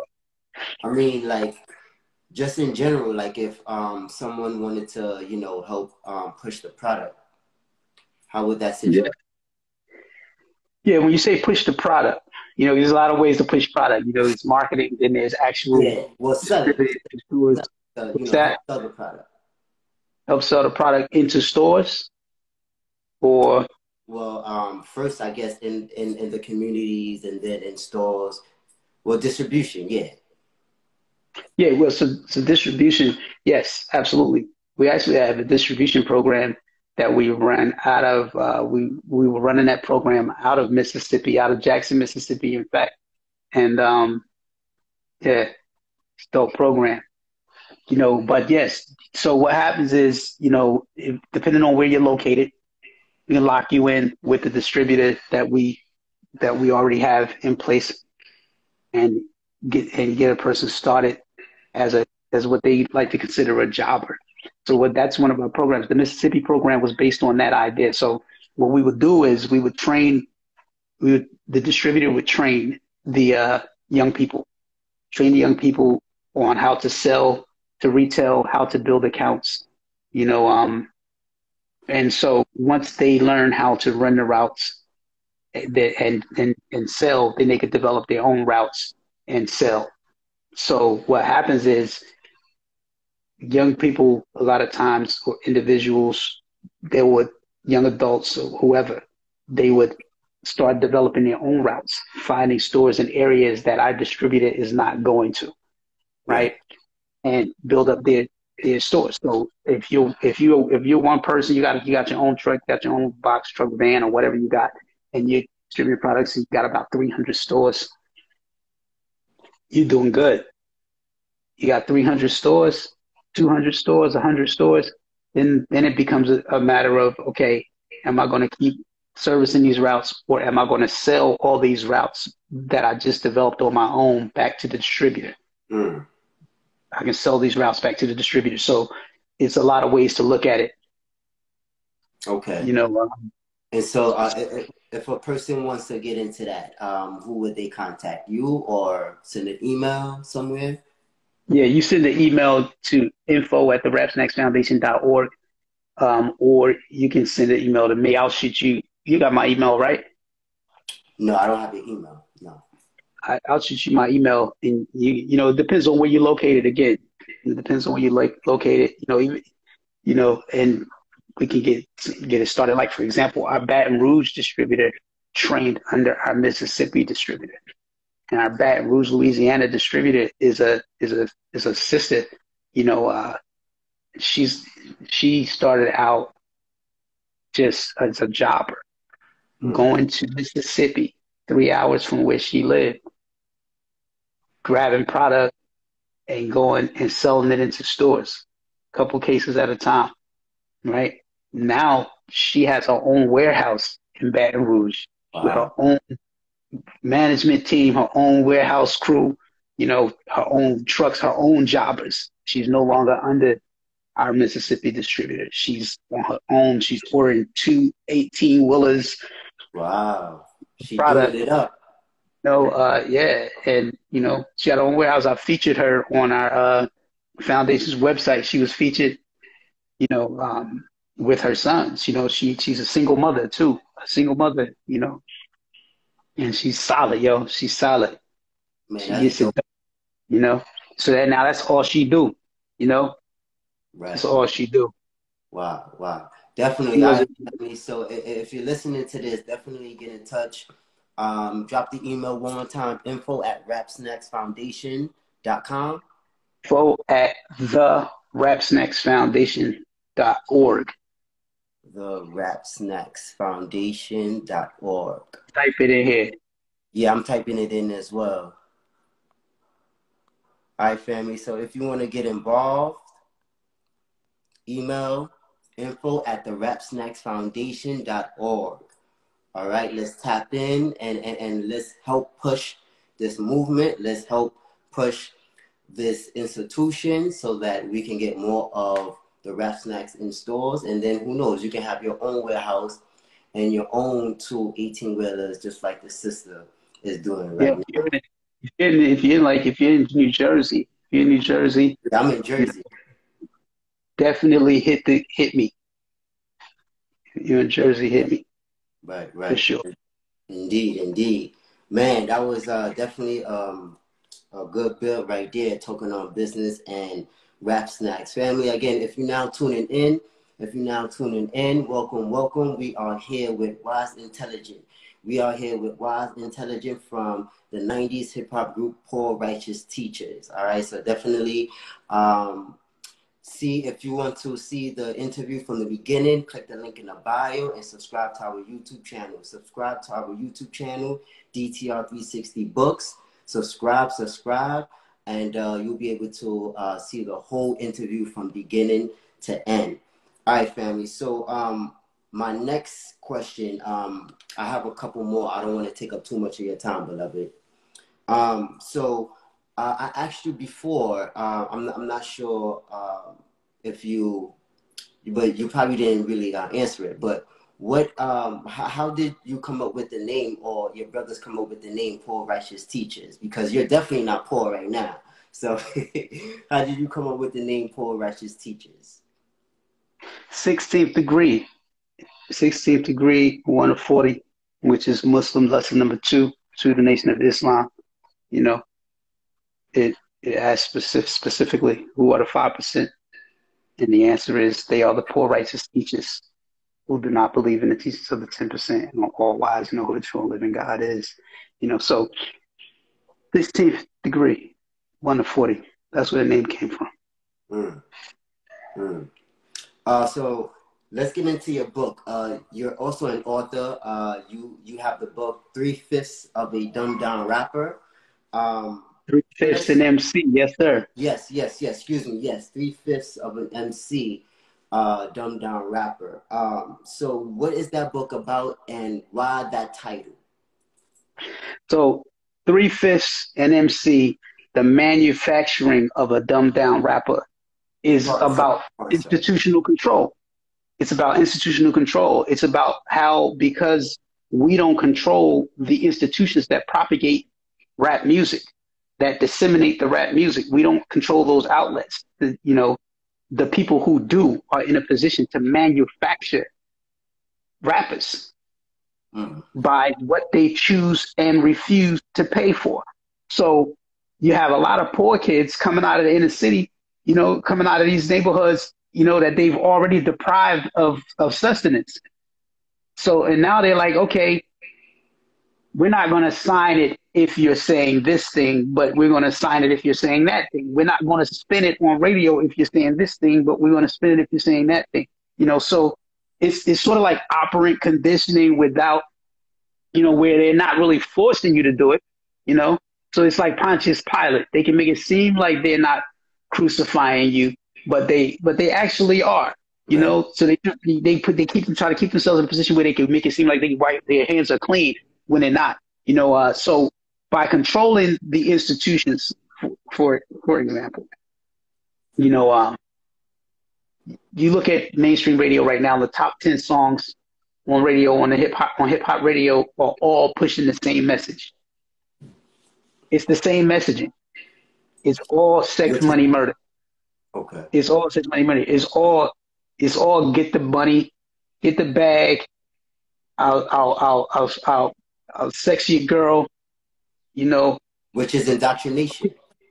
And I'll kill you, right? So that's across the board. So we don't control that. We don't control the playlist. And people like, okay, well, the reason they're doing that is because, conscious rap, social political rap don't sell. That's a myth. That's not true. Historically, we gonna, the highest selling record in the history of rap music, I think, was at the time was the Fugees. The Fugees sold 17 million records with The Score. Wow. Right? That was a fairly conscious record. Then you had Lauryn Hill with Miseducation of Lauryn Hill sold 19 million records. Every record Public Enemy ever put out sold 1 million units. They went platinum. Every record they put out went platinum. So Tribe Called Quest, platinum records, our era, all the groups that came out of our era, X-Club, Righteous Teachers, we were 500,000 records out the gate. And it wasn't an era where you can market easily, It wasn't a lot of, easy marketing, was no internet, so we had to get out there and pound the concrete, and do the shows. We had to get in the little conversion van and go all the way down the Eastern Seaboard just performing, you know, for people to see us. We had to work. We had to put the work in for real, just for people to see us. You know, there was no internet, you know, so you couldn't promote that way. But the records were selling. The music was selling. Then they had the argument. Then the other side argument was, oh, you know, you can't cross over. You know, we need the music that, you know, that kind of music, that political music is not going to cross over. Public Enemy crossed over. Fuji's crossed over. You know what I mean? And Poor Righteous Teachers, when we were on the road, we were doing all Ivy League universities. Like, it's, you know, it's a crowd full of white kids. Even to this day, you go to Dead Prez concerts, there's mad white kids at a Dead Prez concert. You know, so it's a myth. It's a myth. White kids were always 80% of the record buying public. They always made up 80% of the record buying public when rap went to radio. You know, so they were always the majority buying public, you know, regardless to what the content was, regardless of what the subject matter was. You know, but the agenda was to remove that element from the culture, from the mainstream culture of rap. So now we have this narrative, you know, So they manufacturing rappers because if they're not going to sign me for bringing a political record to them, they're not going to give me the money to release this political record, you know, this record that addressed the socioeconomic plight of Black people in the United States. Then if I'm trying to feed my family, I'm not going to try to be political. I'm just going to go and do what they're paying for. Like, for example, when we were kids, we were listening to rap. We were listening to rap music. We were in the streets. We were in the street. We were corner kids. We were corner kids. But blaring off the speakers in mainstream was Rakim. It was Rakim. It was Public Enemy. These were the rappers that was getting mainstream play. KRS-One. So it's like, for example, I wouldn't have knew who Farrakhan was if it wasn't for Public Enemy. Wow. He said, Farrakhan's a prophet that I think you ought to listen to. What he can say to you, what you want to do, right? Wow. That's where we learned who Farrakhan was. That's where we learned who Joanne Chestermore was, from listening to rap records, right? So KRS-One, You Must Learn. So like he breaks down the whole Black history in a record, right? Yeah. Right. So we were learning, but at the same time, they were swagged out. KRS-One of them had the Dapper Dan BDP jackets, right? Daddy King. They was rolling with the BDP jackets done by Dapper Dan. Rakim and Eric B had the Dapper Dan MCM suits on the album cover, right? So we were still fly, we were still corner kids, but we were conscious. You know what I mean? We were being politically oriented by the music. You know, and that's big. That's very profound. And I think that people kind of marginalize that, but that's very important. You know, the records were selling, the tours were selling out, but they said, no, we're not going to do this. Right. So what happened was the shift occurred, you know, with the uprisings, with the activity on the ground, because the music was orienting us politically to address racism at the institutional level. Right. So we would address these things, like, for example, you know, Rodney King and the Aftermath. You know, we were going hard. He was like, you know, we had movements in the street. You know, X-Clan had a whole movement. Black Watch. Black Watch was a whole movement that was worldwide. It wasn't just in Brooklyn, New York. It was worldwide. That was threatening. That was very threatening. You know, we were all involved in the community on the ground. It was real activists. You know, we helped shut down apartheid South Africa. We helped shut that down. We boycotted everything that was moving any product in South Africa during apartheid. Boycotted it in their records. Stetson Sonic, you know, groups like that. You know, it's like, so they knew that's when they started to realize the power of hip hop and what it could actually do. Right. So they said, okay, we have to switch this out. So they did the same thing they did in the early 70s, late 70s with the exploitation films. Right. So they started flooding the airwaves with Black exploitation films when Black people started to come to a level of consciousness and political orientation in the 60s and 70s. So then you saw a whole line of exploitation movies, Nigga Charlie and the Return of Nigga Charlie. These were movies that they were putting out, right? So the Superfly, the Mac, they start putting all those movies out, Yeah. flooding the community, to dumb you down. So the same thing happened again It's all because we image. didn't learn from the history. We didn't learn from the history. History teaches us what we fail to learn from history. So, it was the Moynihan report in 1967.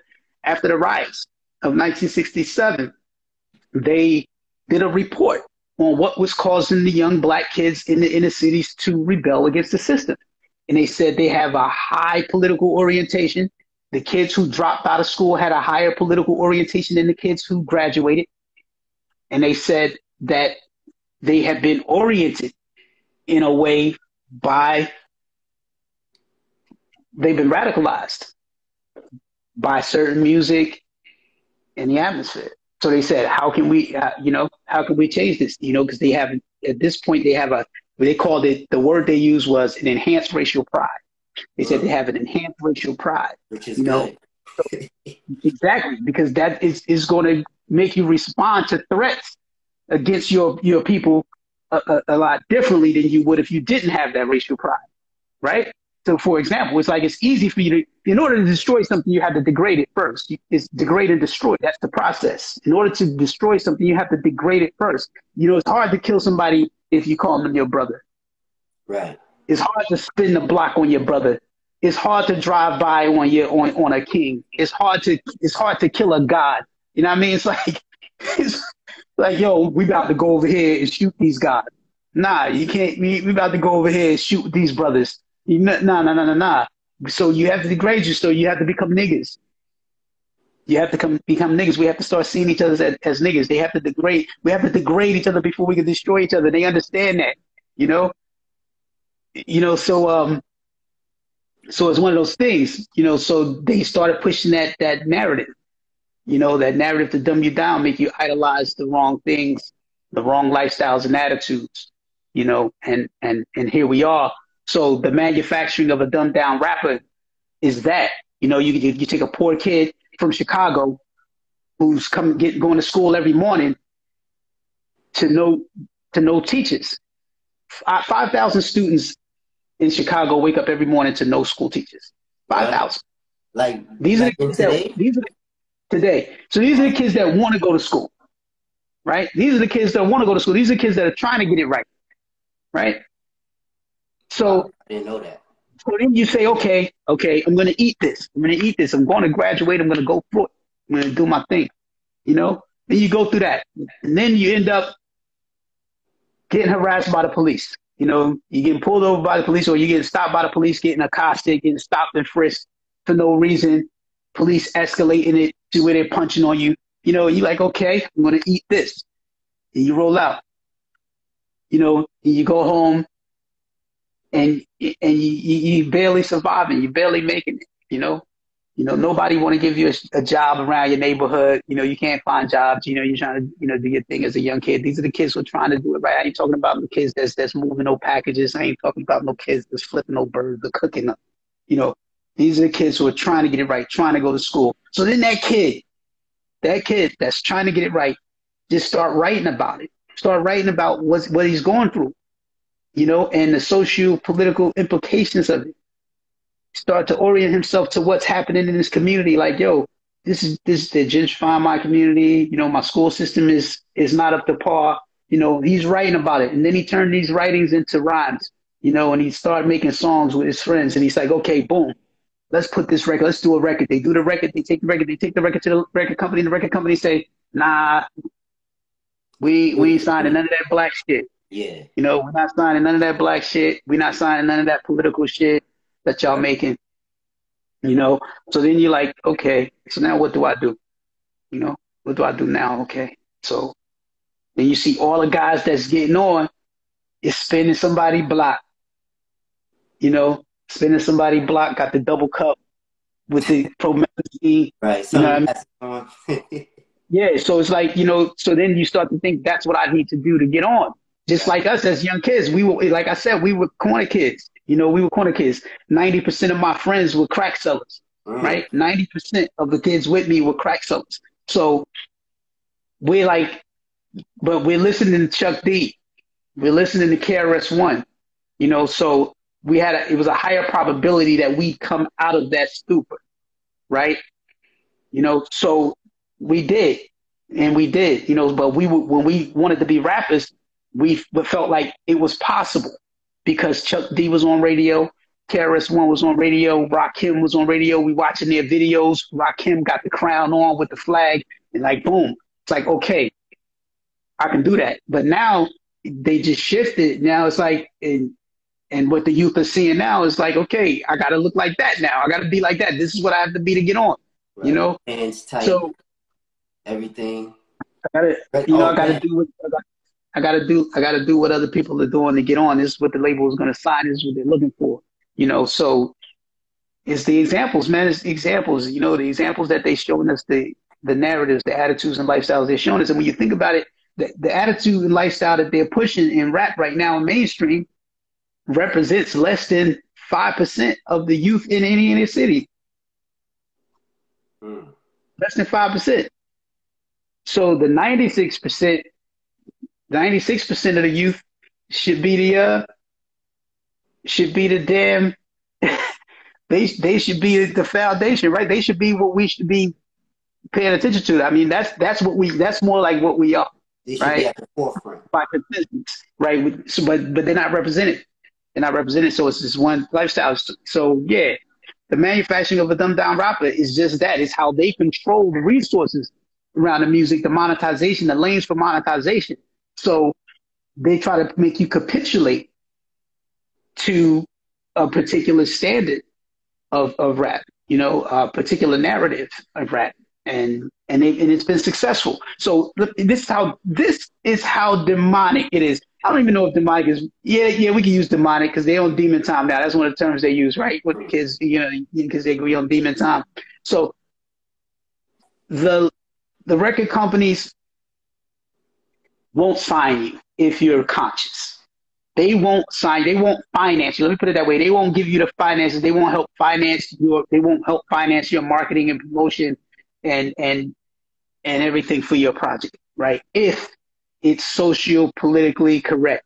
I mean, so if you're addressing things that's real, you know, if you're addressing the interests and concerns of your people collectively, they're not gonna push it, right? They're not gonna sign it. They're not gonna finance it. So you're like, okay, what do I do? But then at the same time that the major corporations are not financing the conscious artists, the government is financing that same conscious artist to go overseas and push that narrative overseas because they know that narrative have the ability to bring down governments that are unjust. So it has the ability to mobilize youth to rebel against oppression, right?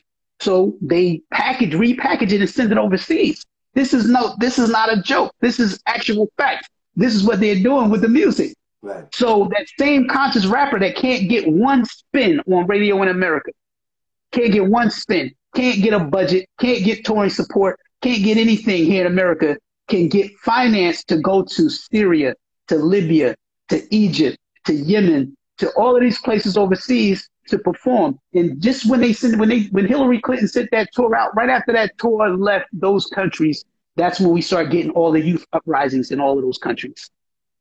And what year was this? 2000? This was 2000, from 2008 to about 2012, maybe 2015, maybe 2012. I have her in the book. I have the whole transcript of Hillary Clinton talking about this in the book. It was called the Rhythm Roads Program, and it was under the Department of the Treasury. Wow. Right. So she was Secretary of State. So she was controlled. I mean, it was the Department of the Treasury. So she was the Secretary of State, and she was overseeing that program. The That's Rhythm when Roads Obama was in office. What's that? That's when Obama was in office. Absolutely. Right. Mm-hmm. Absolutely. So they had a budget of upwards of $2 million to pay black artists, rappers from the hood in the neighborhoods here who were conscious artists to go and perform in these what they call political hotspots. Political hotspots. They would send artists over there to perform because they knew that political hip hop had the ability to mobilize youth to rise up against oppression. You know, Mm. so and it worked. And it worked. And she called hip hop a chess piece. She called hip hop a chess piece on her chessboard. You know, that's what she called it. You know, Man. so and they've been doing this, and they've been doing this for a long time. And you see how I don't know if people know that they did the same thing with USA. USA got caught financing rappers to try to help overthrow the Cuban government. I Mm. outline that in the book as well. Okay. You know, so they've been using politically conscious hip hop to undermine governments overseas, while at the same time denying politically conscious hip hop the lanes here to address the oppression that's happening to the creators of hip hop here, Right. right? Right. So so that's very, very, very demonic, man. That's a serious thing, man. And I don't Yeah. think that people understand the gravity of that. I don't think people understand the gravity of that. The same artist who can't get played in the country that prides itself on freedom of speech Right. can't get play and support in the country that prides itself on democracy, freedom of speech, and things of that nature, getting packaged up and used as a weapon to help undermine governments overseas. You Mm. know, that's heavy. You know, but yeah, get the book, 3/5 of MC, the manufacturing of a dumbed down rapper. But that's what they do. And where That's can what we they get the do. book at, beloved? You can get the book on Amazon. You can get it on Barnes and Noble if you want hardcover. But if you want signed copies, you get those at my website, watchintelligent.com. Also, and do you wholesale? Because we definitely need a couple of those in our bookstore. Yeah, we can make it happen. I bet, bet. All right, so what's one or two things that you took away from the music industry? Wow, that's a good question. Well, that music, black music is a cultural resource and in a powerful economic resource. You know, black music pumps to the American economy, rap alone, about $10 billion annually. You know, and all the and it's it and quite factually, it's one of the United States' highest grossing exports music, and all American music is black music. America doesn't have any music that isn't black music. It's Right. all black music. I mean, hip hop is the number one music in the world, if I'm not Right. mistaken. Absolutely. And black music in general is one of the highest grossing industries. It's a $140 billion industry, That you too. know?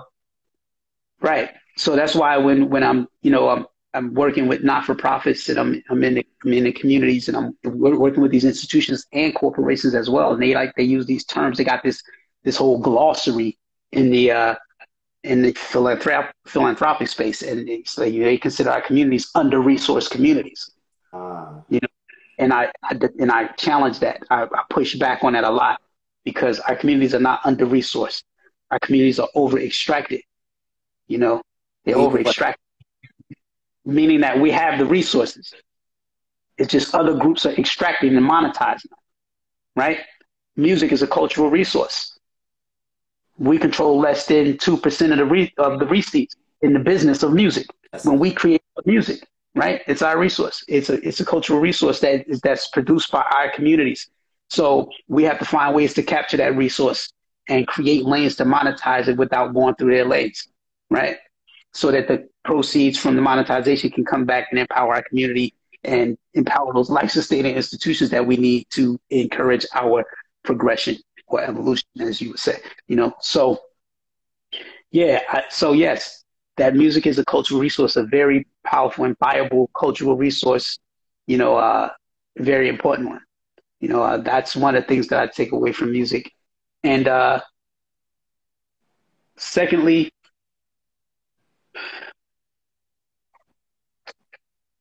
you know, man, there's so many lessons in music in from the music industry, Mm. you know, that, wow, that, your hobby, when your hobby becomes a hustle, it's going to become a headache.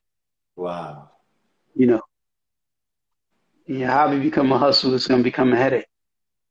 You know, cash ruins everything around me.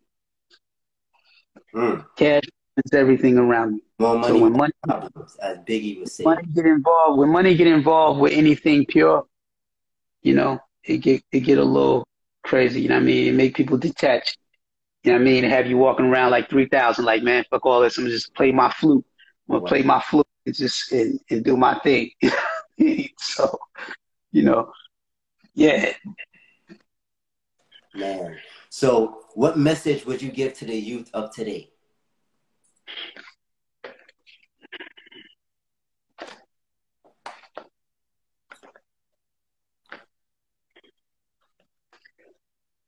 My message to the youth of the day, man, is,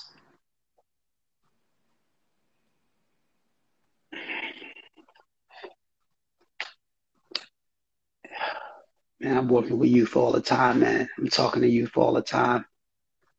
Okay.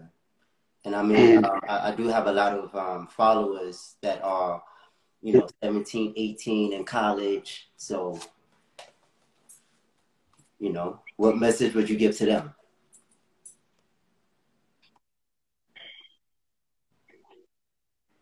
you don't need a major corporation to establish your brand, your talent, and live the life that you want to live. You know, you don't need the major labels to do that. You don't need major corporations to do that. You know, and anything that you want to do, any idea, you know, take your time, learn everything you can learn about that idea, and everything you can learn about the field, the sector, the industry, whatever it is you're trying to get into, and do it on your own. Do it on your own. You know, don't chase these guys. Don't chase none of these guys. Don't chase them for jobs. Don't chase them for to be signed. Don't don't do it. Especially if you're an artist. Stay independent. Mm. Stay independent. Grind it out. Do your thing. Develop your own audience. You know, build your audience. Build it organically. Right. Think in terms of community, not commodity. You know, and you can win. You can win because I just feel like you know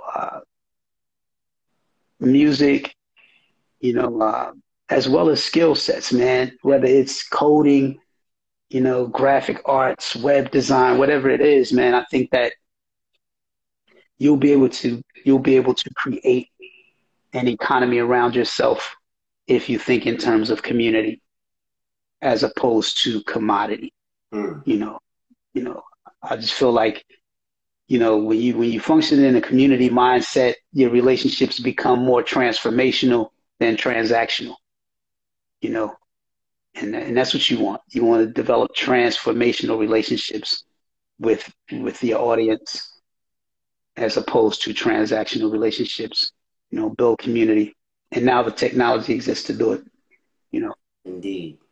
Indeed. Man, we are winding down. Man, family, thank you for sticking it out with us, man. We are damn near nearly 2 hours in. Man, thank you, beloved, so much, man. That's a gem right there, man. We need to be transformational, man, instead of partner self. So we need to exactly. be Transformational, transformational. transactional. Right, right, instead of transactional. Man, that's Absolutely. definitely a gem. That's how you got to look at all your relationships. You got to look at all your relationships like that. You what can the relationship is based on how can I help this person? How can I help the other person Transform. reach their goals, meet their goals, not me. You know, if I'm in a relationship with somebody, it's not even about me. It's about how can I help this person get where they're trying to go? What resources do I have? What can I do to help this person be at 100% functioning optimally at 100%? You know, that's what a transformational relationship looks like. And then that other person is going to naturally be in the same mindset. You know what I mean? So it's an exchange of energies. You know what I mean? It's an exchange of energies. It's not like it's not a monetary thing. You know, like I said, it's not transactional. It's transformational, man. You know, we're looking to build each other. We're looking to build. You know, so we're gonna build each other. Indeed, You know, indeed. like you know, it's like sharing bread, but not eating from the same loaf. You know, filling each other's cup. You know, but not drinking from the same cup. Wow. You know, it's one of the things. Indeed. Definitely we need to transform each other's lives, as well as building ourselves up. One last question, beloved, because my battery is on thin right now. So today is Christopher Columbus Day, or some people would say Indigenous People Day, where they actually changed the name from Christopher Columbus to Indigenous Peoples Day. How significant was that name change to our people?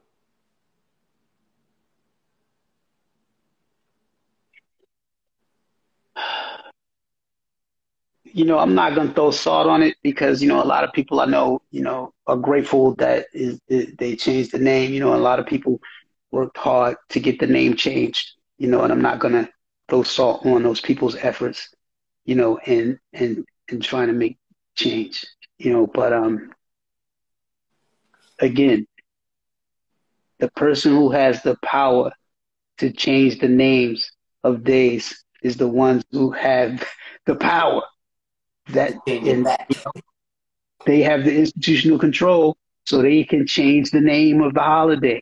You know, and that in and of itself says a lot about how much power we don't have. Right. You know, so you know, I'm just I don't function in the headspace where I'm trying to change these institutions. You know, I'm not functioning in that headspace. I'm not in the headspace where I'm like, okay, we need more black cops. We need more black chiefs. We need more black. I'm not. That's not me. I'm not the guy that's looking for holidays named after us. That's not me. You know. Again, I'm with developing institutions, controlling those institutions. You know, building people. You know, building people. Man, I'm not. I'm not hung up on the symbols and things here, all the symbolism and the tokens that they shoot at you, you know, you know, that's not me. That's not me, man. I'm not the guy that's going to be at the front of your protests. You know, I'm not that guy. You know, I'm not that guy, man. I'm functioning in a different kind of way. I'm moving a different kind of way. That's necessary. I think that's necessary. You know, I guess. You know, but I move a little different. Indeed, indeed. All right, family. So definitely click the link in the bio. Subscribe to DTR 360 Books YouTube channel to see the whole interview. We are definitely at least 2 hours in. Shout out to the brother, wise, intelligent, man, just a beautiful brother doing a lot of things in the community with the foundation, with a lot of philanthropy work. So I just want to give you your flowers before my phone cuts off. Man, thank you for all that you are doing. Thank you for all that you've done, as far as with the rap snacks on the business side, as far as in the nonprofit sector as well. And just like you said, man, just building our people up, being transformational. And so thank you, man. I want to give you your flowers while you are still here. And yeah, man, one last question, man. My light done went out and everything, but we still going. Um, Name one ancestor, one or two ancestor that has changed your life. I know one is, Dr. Amos Wilson. Dr. Amos Wilson. okay, Amos Wilson. Okay, that's what's up. Dr. Hey, Amos why? Wilson. Why Amos So Wilson? say what? I said, why Amos Wilson? Dr. Amos Wilson, basically, I consider Dr. Amos Wilson my adoptive father. Wow. right? Because of what I've learned from Dr. Amos Wilson, his writings, his lectures. Uh, Dr. Amos Wilson gave me he gave me a level of clarity that I didn't have. He connected some dots for me that I badly needed connected in terms of clarity, you know, and in the importance of social theories, collective social theories, institutional control, Mm. being centered, you know, uh, Psychology. psychology. Yes, Dr. Bobby Wright as well, but Yeah. Dr. Amos Wilson, yes, Dr. Amos Wilson is like the guy for me, without question. Indeed, man. Speaking of Dr. Wilson, man, we have all of his books actually. So if you're interested in learning more about Dr. Amos Wilson, definitely click the link in the bio and check out our website, DTR360books.com. Man, man, again, so thank you, beloved, for your insight. Thank you for your knowledge, wisdom, and understanding. This was definitely a great build. And again, thank you for your patience. And I know we supposed to been do the live since August, but thank you for your That's patience. why And I stayed. That's why I stayed, because I've been putting you off for a second. I've been like, you know what I mean? So I'm like, we got to sit down. yes, We got to sir. sit down. I owed you this one. Yes, sir. Yes, sir, man. I'm thankful. I'm thankful. Family, man, if you are now tuning in, definitely check the link in the bio and check out our YouTube page. This video, this interview will be uploaded momentarily. Man, any last words, beloved? Yes, yes, yes, absolutely. Check for the new project. The new project is coming soon. It's a double album. It's two albums. November 21st. One album is called Poem Chomsky. The other is Mandrill Music. Mandrill Music. And they're both NFT projects. The point of doing it as NFTs is to start moving community away from these platforms and into a space that we have more control over. And in the NFT space, we can control it with a currency that doesn't have anything to do with their currency, you know, and we can share value. You know what I mean? So I'm going to be giving the holders of that music NFTs, the music NFTs, anybody who get those music NFTs will actually own royalty shares in it, and as well as be able to resell it on the secondary market. And it's going to be limited amount of them. It's only going to be like 1,000. I'm doing a membership category with only 1,000. For a community that I'm going to push forward. And do other things with outside of music. So I That just want to thousand is build a gonna go solid. like that. Say what? I said that thousand is gonna go like that, man. Just 1,000. We You don't know that's see. gonna go quick. We see. We see. The thing is, whoever's holding one of those 1,000 NFTs, they become a part of our community. So and this community is going to be doing things offline as well. You know, and just finding ways to strategize and build each other and share value with each other on every level. So that's where I'm going with that. So November 21st, Palm Chomsky and Mandrill Music. It's gonna have a lot of unlockables. Like you'll be able to get vinyl, like classic PRT vinyl that nobody got. You know, uh, or that's rare. All kinds of stuff. So yeah. Indeed, man. Before you leave, man, kick a conscious freestyle for us, man. Oh, wow. Conscious freestyle.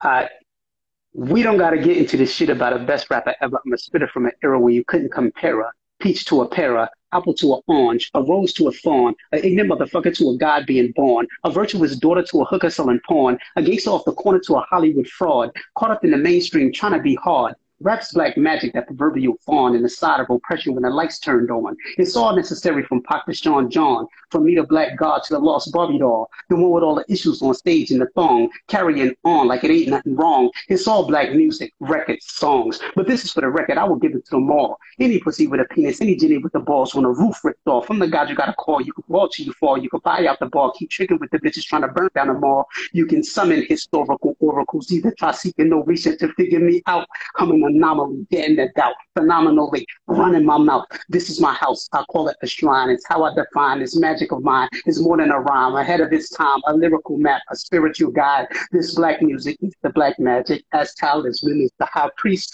Watch me resurrect the dead. Insurrectionist revolutionary. See? This is where my people where the gods come from, not a cosmic slum. I got a double-edged tongue. Wait, what a piece of body throw where you get it from? Come to me, walk like a champion. Panya. Let me get out of here, man. Get out of here, man. Yo, at least you know, you, fam. it's what we do. Yes, yes, yes. Assalamu alaikum. Shalom, shalom. Hotep, Islam, Alafia. Peace. Peace.